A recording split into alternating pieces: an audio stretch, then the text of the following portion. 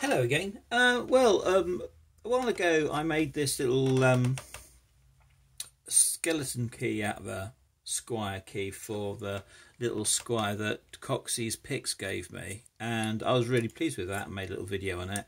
But you know, having a key like that doesn't really feel like you're picking it, and I was wondering if you could actually sort of pick it better.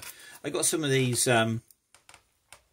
picks, and you know they're the same sort of thing. They put it in and it works.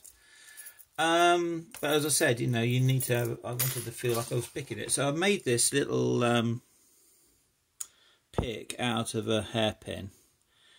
And this bit here is the size of the O.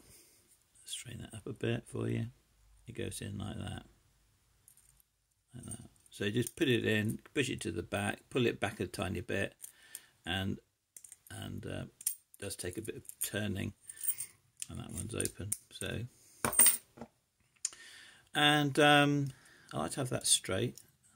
Handy to have that little bit there, and just have to catch it in the right place. You can sort of feel it.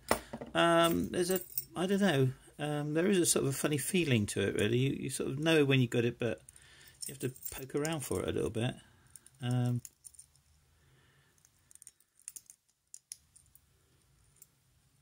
the moment, that's all. Hold on, there we go.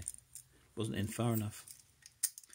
And it even works on this one, which is a smaller keyway. A tiny bit more of a fiddle. Oh, there it is.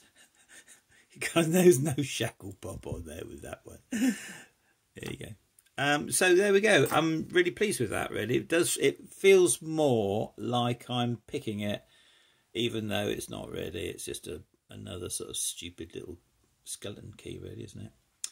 Thank you very much, folks, and nice to see you. Take care.